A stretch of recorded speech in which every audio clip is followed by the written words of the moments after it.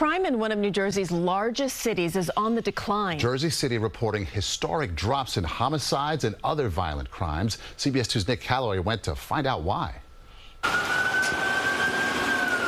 People who live and work in the Greenville section of Jersey City say they have seen their fair share of crime. But many, we found, say slowly things are improving. Yeah, it's getting better. Lots better than it used to be. That opinion may be anecdotal, but city officials say the data paints a similar picture. You know, for the first time, we've surpassed New York City as a safer place when you look at the homicide rate. We're actually the safest city now on the East Coast of the 100 largest cities. Mayor Stephen Fulop, a Democrat who is also running for governor, joined Public Safety Director James Shea to announce what they call historic decreases in violent crime so far in 2023.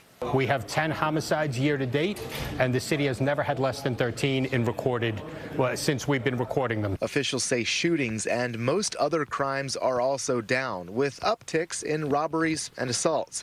They point to improved partnerships with the U.S. Attorney's Office and the Hudson County Prosecutor's Office, and investments in tech like cameras to help deter criminals and solve crimes. And so those two things have worked in conjunction to really drive down numbers. But not everyone who lives here is seeing that drop in crime firsthand.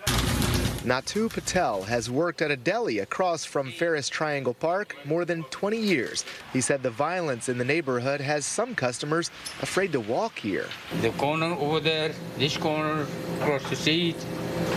Shootings. Yeah. City officials say of the 10 homicides so far this year, 9 have been solved. In Jersey City, Nick Caloway, CBS 2 News.